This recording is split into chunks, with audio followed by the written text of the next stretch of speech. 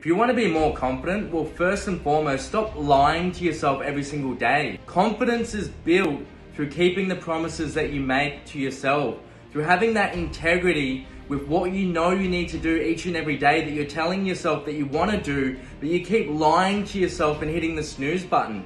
You keep lying to yourself and skipping that gym workout. You keep lying to yourself and eating that junk food.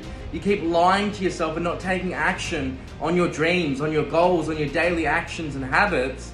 Well, of course you're not going to be confident because you don't have that self-trust within yourself. So you need to start stacking and following through on the promises that you make with yourself each and every day, and ask yourself, where am I out of integrity in my life? And where can I start to follow through? What's the inner dialogue? Where am I telling myself every single day that I'm going to do something and not follow through? And start following through on those things and watch your confidence 10x.